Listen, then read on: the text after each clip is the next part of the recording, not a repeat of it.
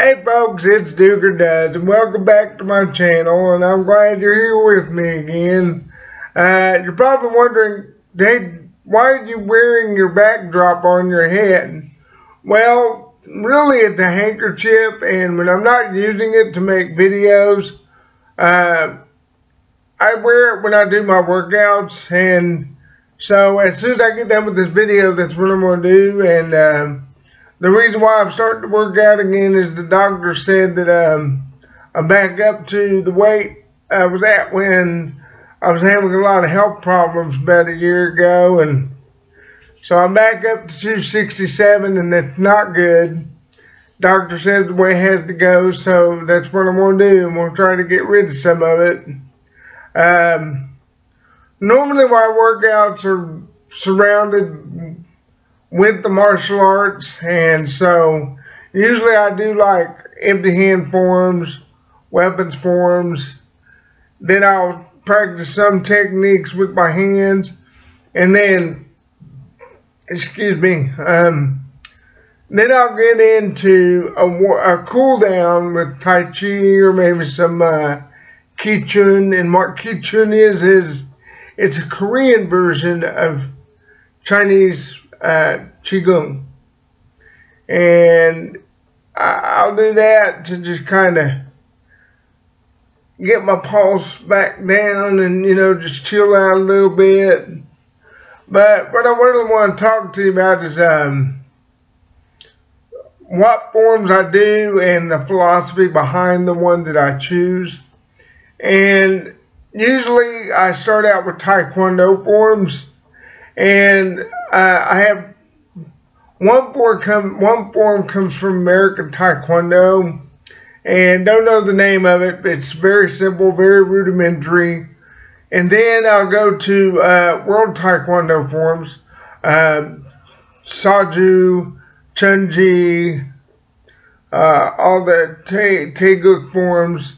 Those are the ones I know, those are the ones I practice quite a bit of. And then I'll work my way into Kuksu-One, empty hand forms. I know two of those. And those kind of go beyond what I learned in Taekwondo, and that's why I like to back those up behind Taekwondo. Then I get into some of the Kung Fu styles that I've learned, like White Eyebrow, White Crane, Hung Gar, Choi Lei Fu, Eagle Claw, Praying Mantis, Monkey Style. I'll mix those styles up and practice all those together. Then I get into the weapons forms, and I usually practice solo baston, double baston, or single stick, double stick. Then I get into stabs, and I have stabs of different sizes. Then I get into canes, and I even do a little bit of knife work. And don't worry, I don't use live blades when I'm practicing alone, because if I fall and I get hurt, there's no one here to take care of me, so I got to be careful. And I'm prone to falling. When you have a disability, you can't avoid that. And so I got to be careful when I'm practicing alone. And if you practice alone, you should too, because there's no one here if you get hurt, so you got to look out for yourself. But the philosophy behind the forms I chose is, for one, I had lived by a system called Keep It Simple Stupid, the KISS method. And I tried to make things as simple as possible, not only when I'm practicing them myself, but when I'm teaching them to somebody else. Because if you do really flashy techniques and get into stuff that a novice is not going to understand, then they ain't going to help him out on the streets, and it's not going to help me out on the streets. Flashy moves, just, yes, they look pretty in the school, but they don't work in the streets. So that's really why I choose some of the forms that I do. And I don't do a bunch of somersaults and all that. For one, I can't do them because I'm disabled. Never been able to jump, never been able to run. So I got to think about what I can do and what I can't do. And that philosophy comes from Bruce Lee. Bruce Lee said, absorb what is useful and reject what is useless. And not only does that go with the martial arts, but it goes with life in general. Since I'm disabled, there are things I can do and things I can't do. So I have to think about what physically I can do in a self-defense situation and things I can't do. For example, since I can't jump, I can't do a 360-degree back thrust kick. Not going to happen. But I can do a spinning back fist. I can do an inverted back fist off of a spin. You know, that kind of stuff I can do. But as far as jumping up, I'm not the flying one in this. Let's put it that way. So, and then another philosophy I have behind what I do is another Jeet Kune Do theory. By the way, I said theory. Jeet Kune Do is not a style. There's a reason why it's called Jeet Kune Do concept. Because basically it is a theory to design your own martial art. That's basically what Bruce Lee intended. He never intended Jeet Kune Do to become a style, and it just really bugs me when I hear people call it a style, because that's not what it is. And if you read the book and listen to his philosophy, then the rare tapes that exist of him talking about it, you'll see it is not a style. But I'm getting off track. Let me get back to where I was at. Another theory is avoid the classical mess. Get rid of it. And, you know, some classical martial arts don't work in today's society. So some of that stuff you got to pilfer through and figure out, you know, what works for today. And last but not least is express yourself.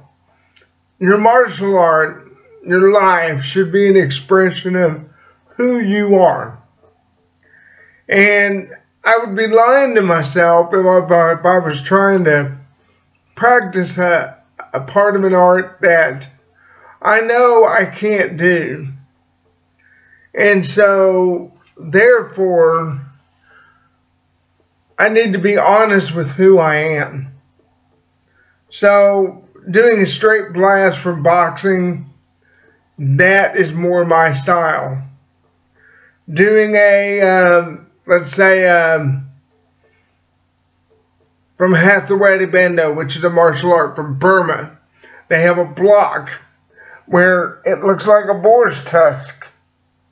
And it's mainly designed to block a front kick. This is something I can do. It is feasible for me to do. Not only that, it's more effective than actually trying to stop a punch. You know, grabbing a punch like you see in the movies. No, that's not going to happen. And you have to be extremely fast to do that. But if I did this boar's tusk from Hatha Bando, if a guy throws a punch or a kick, he's basically going to break his foot on that. So that's why I would rather do that than try to be all Bruce Lee, as they say, and try to catch a punch. Plus, I could throw a strike off of this. See? So not only is it a block, it's a strike. So that's pretty much what my philosophy is. And if you're a martial artist, I hope you like what I had to say. And if you're Jeet Kune Do stylists, please don't take what I say to heart. It's just that everybody had their own view of what Bruce Lee was trying to express. For me, I'm more of a traditional theorist in the fact that Bruce Lee, that's what it was theory.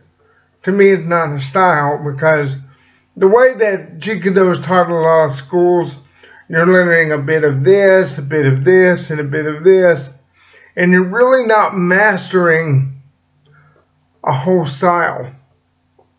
And you've got so many things in your head that you've learned that how are you going to pull that off in a street situation?